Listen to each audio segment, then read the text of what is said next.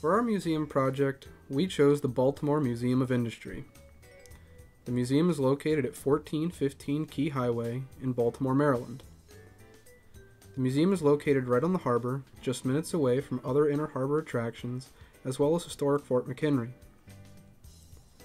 The museum is built in what used to be the Platte Oyster Cannery, which was located on the northwest branch of the Patapsco River. The museum was founded in 1977 by the mayor's office in order to preserve the industrial history of downtown Baltimore. The museum features several exhibits highlighting Maryland's industrial past, including a cannery, a machine shop, a pharmacy, and an exhibit called Maryland's Milestones, which highlights Maryland's technological past. The exhibit we chose is called The Print Shop, which highlights the printing industry in Baltimore. Let's take a tour of the exhibit.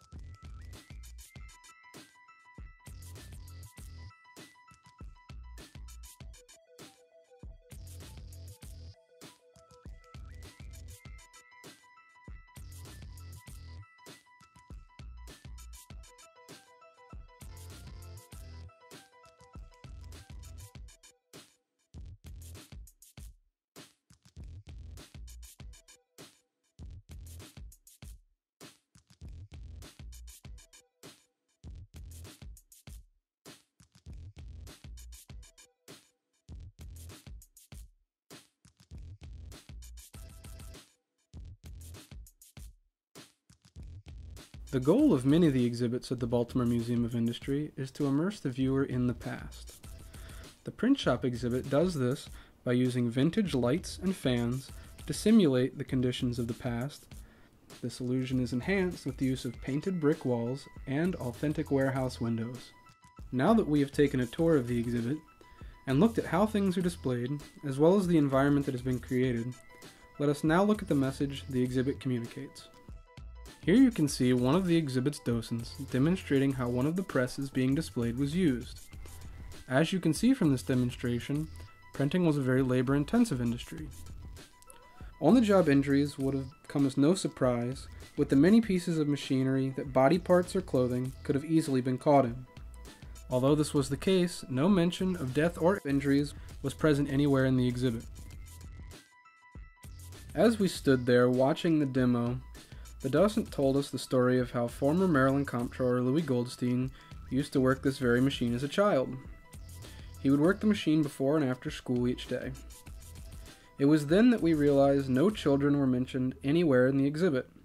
Many of the other exhibits give visitors a view of the past which includes the harsh reality of child labor, but these views were present nowhere in this exhibit. Besides children, there were several other groups that we felt were left out of the exhibit.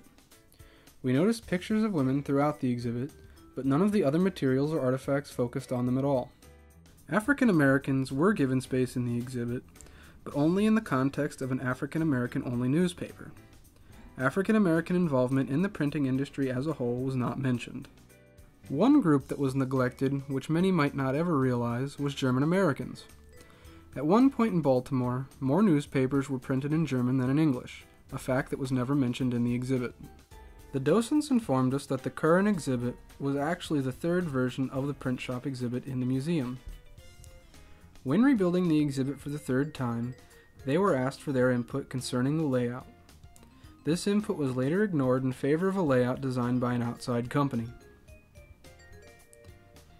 If we were asked to redesign this exhibit, there are a few ways we might go about it. If the spatial limitations were to remain, we feel that the current elements and layout of the exhibit best represent the industry as a whole. If, however, more space were allotted for the exhibit, then there are two ways in which we might redo it. The first way would separate the machines from the rest of the exhibit to show special emphasis on them by themselves. The second way would be to reorganize everything in the exhibit in a strictly chronological order. This is something that was attempted with the current exhibit but not accomplished. Overall, we feel the exhibit is a good representation of the Baltimore printing industry as a whole. Even though some groups were not mentioned, we feel this was primarily due to the spatial limitations of the exhibit and nothing else.